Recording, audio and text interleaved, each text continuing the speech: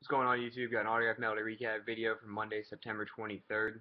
Got one TTM over the weekend, and I had one IP event to share with you guys, and also found a couple signed books at a thrift store.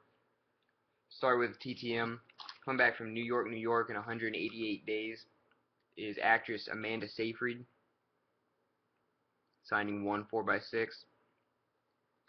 Very happy with that.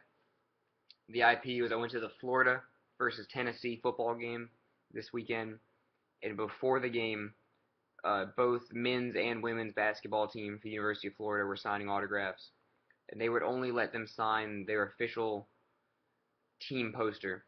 So I got one from each team, and those are currently getting framed.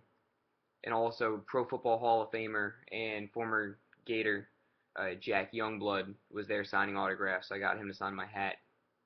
And then I went to a thrift store over the weekend, found 4 signed books.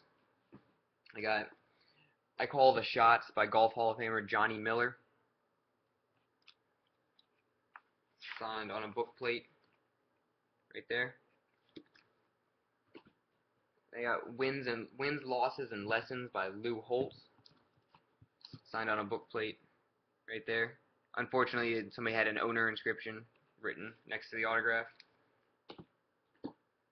Then I found This Moment on Earth by John Kerry and his wife, signed by the Secretary of State, John Kerry, right there.